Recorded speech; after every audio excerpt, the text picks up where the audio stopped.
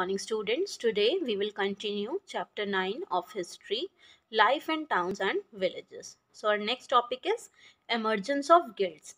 Guilds की शुरुआत कैसे हुई, कैसे गिल्ड्स एमर्ज हुए. गिल्ड्स जो होती हैं वो एसोसिएशंस होती हैं क्राफ्ट्समैन या फिर ट्रेडर्स की.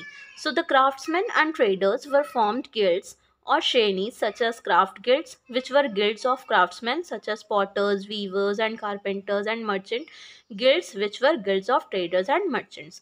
craftsmen और traders जो थे उन्होंने guilds या फिर श्रेणीज भी जिसे कहा जाता है वो फॉर्म की, जैसे कि क्राफ्ट गिल्ड्स में सिर्फ क्राफ्ट्स मैन जो होते थे उनकी एसोसिएशंस होती थी, जैसे कि गिल्ड्स ऑफ क्राफ्ट्समैन जैसे कि potter's, viewers, carpenters. Merchant guilds में क्या होता था, guilds of traders and merchants. इसमें ट्रेडर्स और मर्चेंट्स की एसोसिएशंस होती थी. तो ये जो ग्रुप बनता था उसे कहा जाता था guilds.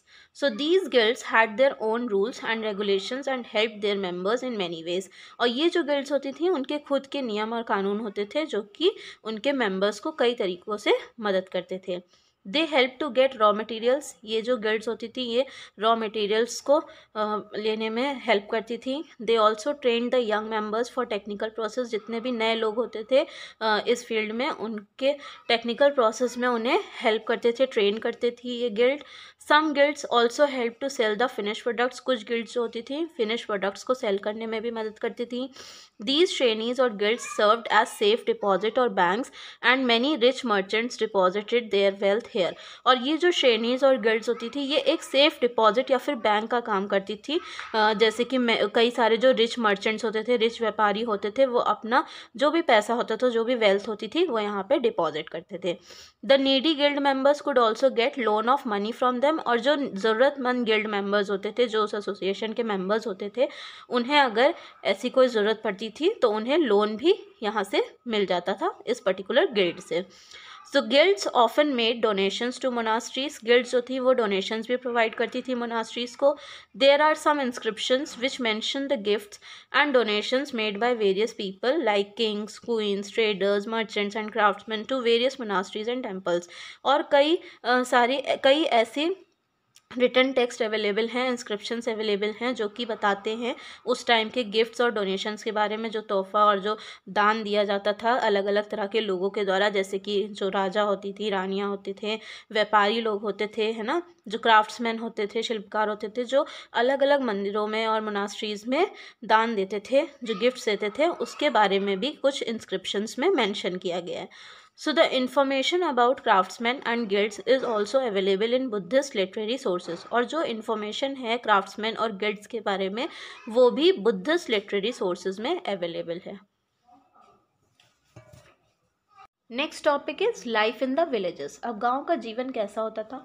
In the villages of South India, the rich landowners were known as velilers, the ordinary cultivators or plowmen were known as uzhavars, and the landless laborers, including slaves, were known as kadesiar and adimai. अब क्या होता था, जो south India के गांव थे, ठीक है, वहाँ पे जो रिच लैंड ओनर्स होते थे, जो अमीर ज़मींदार होते थे, उन्हें कहा जाता था वेलिलर. और जो ऑर्डिनरी कल्टिवेटर्स थे, जो कि फसलों को उगाते थे, उन्हें कहा जाता था उज़ावार्स. और जो लैंडलेस लेबरर्स होते थे, जिनके पास ज़मीन नहीं होती थी और वो किसी और के ज़मीन पे काम करते थे, जो जिसमें दास भी होते थे, स्लेव्स भी होते थे, उन्हें कहा जाता था कदैसियार या फिर अदीमई. नॉर्थ इंडिया में जो विलेज हेडमैन होते थे was known by different names like ग्रामनी और ग्रामभोज का. नॉर्थ इंडिया में जो गांव के मुखिया होते थे उन्हें अलग अलग नाम से जाना जाता था, जैसे कि ग्रामनी या फिर ग्रामभोज का. Usually this post was hereditary. और हालांकि ये जो पोस्ट होती थी वो हेरिडिटरी होती थी, मतलब कि अगर जो इस पोस्ट पे होते थे, गांव के मुखिया जो होते थे, उनकी डेथ के बाद उनके जो बेटे, जो बड़े बेटे या जो उनके वंशज होते थे, उनको ये पोस्ट दे दी जाती थी. सो ही collected taxes from the village on behalf of the king. और ये जो विलेज हेडमैन होते थे नॉर्थ इंडिया में, ये किंग के बिहाफ पे गांव से टैक्स कलेक्ट करते थे. Rich land owners were called गृहपतिस. और जितने भी रिच लैंड ओनर्स थे, जो भी ज़मींदार थे, रईस ज़मींदार थे, उन्हें गृहपतिस कहा जाता था. स्मॉलर वंस वर कॉल्ड कृषाकास, और जो स्मॉलर लैंड ओनर्स थे उन्हें कृषाकास कहते थे, हु वर यूजुअली कल्टिवेटर, जो कि ज़्यादातर कल्टिवेटर्स होते थे, जो क्रॉप्स को कल्टिवेट करते थे, ग्रो करते थे। देन केम द दासास एंड कर्माकारास, और फिर उसके बाद आते थे दासास या फिर उन्हें कर्माकारास कहा जाता था। They were the people who did not own any land and had to work on other people's land to earn their living. अब ये जो दासास और कर्माकारास होते थे, ये कौन लोग होते थे? ये वो व्यक्ति होते थे जिनके पास खुद की कोई ज़मीन नहीं होती थी और उन्हें दूसरे की ज़मीन पे अपना जीवन यापन करने के लिए काम करना पड़ता था। दासास now begin to mean slaves and कर्माकारास were paid labourers.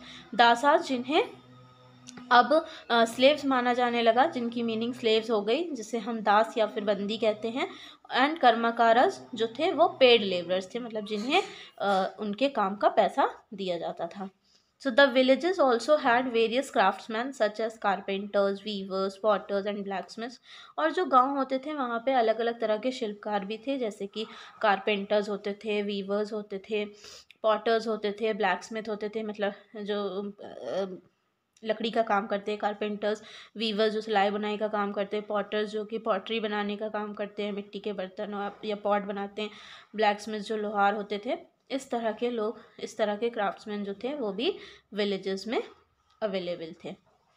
So students, I hope you have understood this much. Now we will continue this chapter tomorrow. Thank you.